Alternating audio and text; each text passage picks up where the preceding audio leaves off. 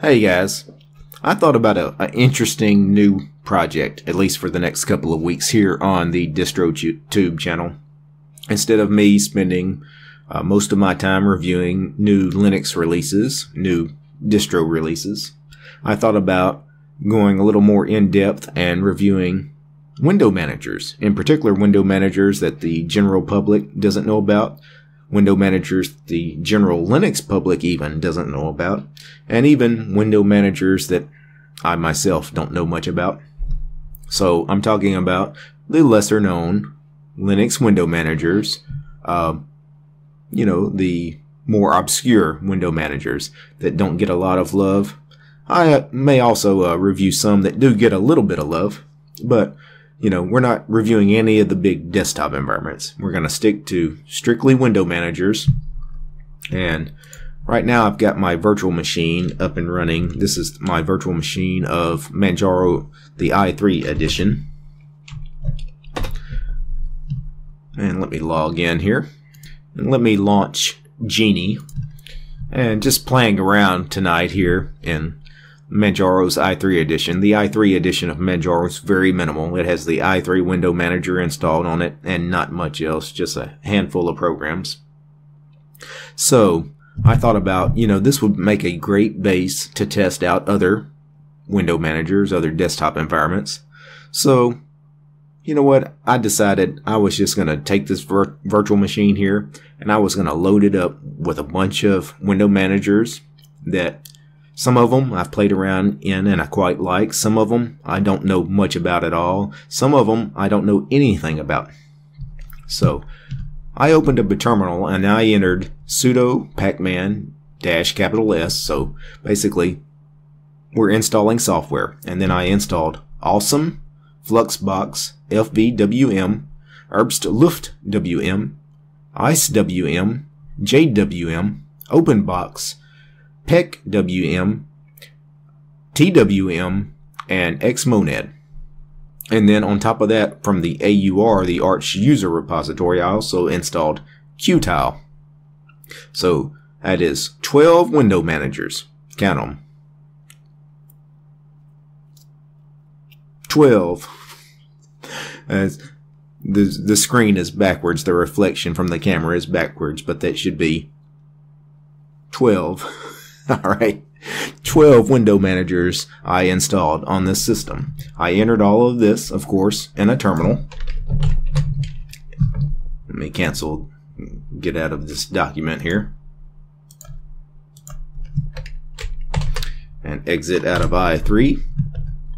And after I entered all that information in the terminal, when I get back to the login manager here, the light DM login manager, and I hit the little icon here for the window manager, look at all the window managers.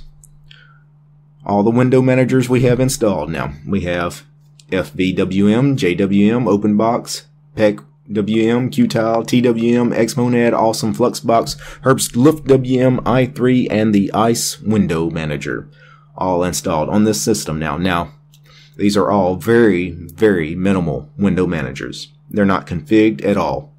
If I logged into some of these, say xmonad right now, it would just be a black screen and nothing else, because, you know, you have to config these window managers. You guys have seen me many times config openbox from a bare minimal install. The openbox window manager is the same way. When you first launch it, after install, there's nothing to it. It's a solid color background, nothing else. Well, let me just open one and I'll show you. Fluxbox. I haven't done really much with this since I installed it, other than sudo pacman install or sudo pacman -s fluxbox. This is Fluxbox. Again, it's just a solid color background. We have a panel at the bottom. Fluxbox comes with a panel. And then we have a menu. Fluxbox, the menu that it comes with by default, has nothing in it. I actually made this menu with a program called Menu Maker. That's the only reason I have anything really populated in this menu. But again, I haven't really configured this. I'm going to play around with fluxbox later. I don't know that much about fluxbox. I played around with it a little bit. But again, I installed all these window managers to learn a little bit more about it and to share me configuring these window managers with you guys. So let me exit out of this. And just showing you some of the ones that I'm going to take a look at. I mentioned xmonad. Let's go ahead and log into it. This is xmonad out of the box. It's a black screen. Nothing to it.